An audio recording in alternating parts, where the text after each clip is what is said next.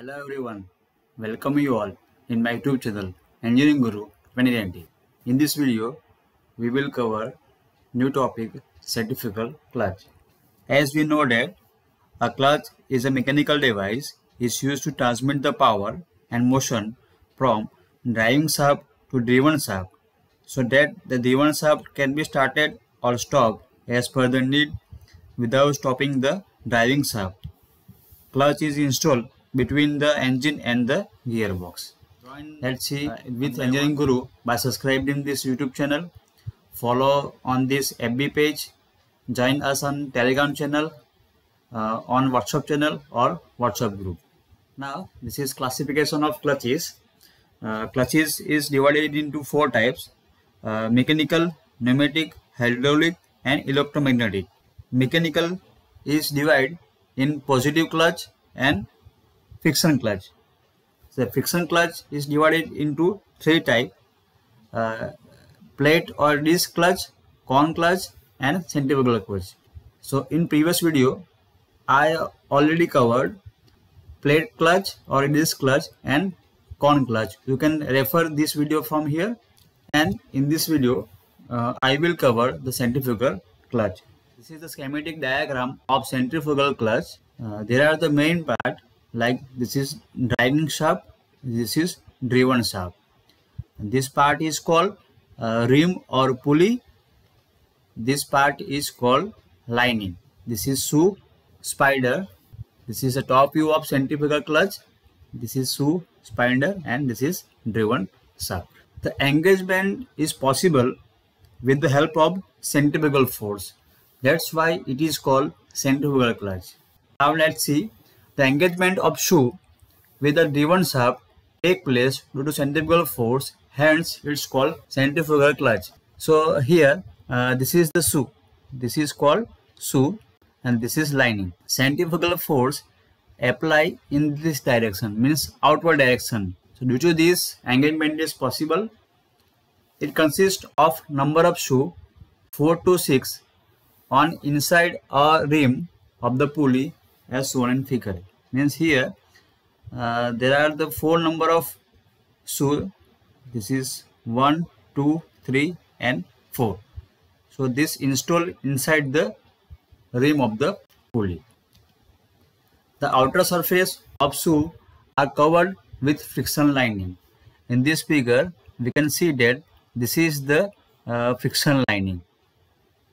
So whenever this driving shaft rotates due to centrifugal force, this lining will directly contact this pulley, and due to this engagement is possible. The shoe are held in the slot of a spider with the springs which keep the shoe in disengaged position. So here this is the spider and this is the spring. So these shoe are held in slot like this. The spindle with the spring keep in disengaged position.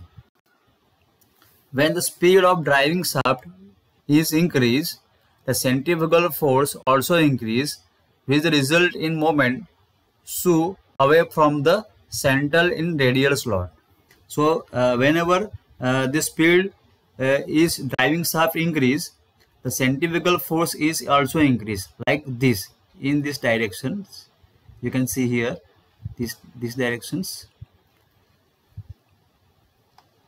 with the result in movement shoe away from the central of the radial slot like this.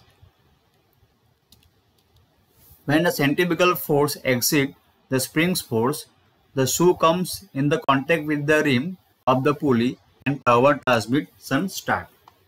So as we already discussed that, so whenever driving shaft speed increase, the centrifugal force is increased, and whenever the centrifugal force is increased, so this shoe is directly contact with this rim pulley here, and the power transmission is start.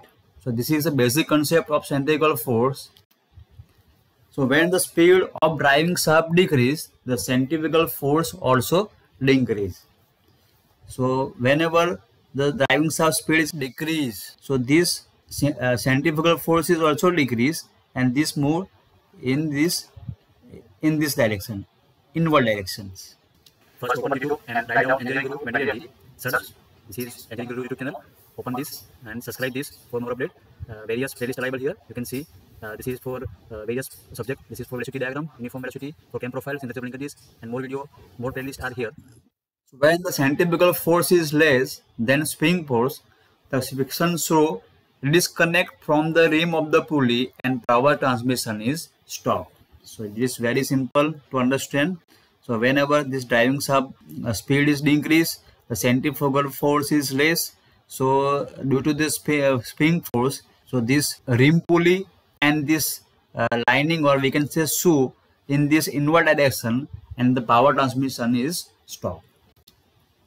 So since the centrifugal clutch transmit motion at certain speed and disengage below this speed, it is normally used where automatic engagement and disengagement take place, such as gearless two-wheelers like Activa and Moped.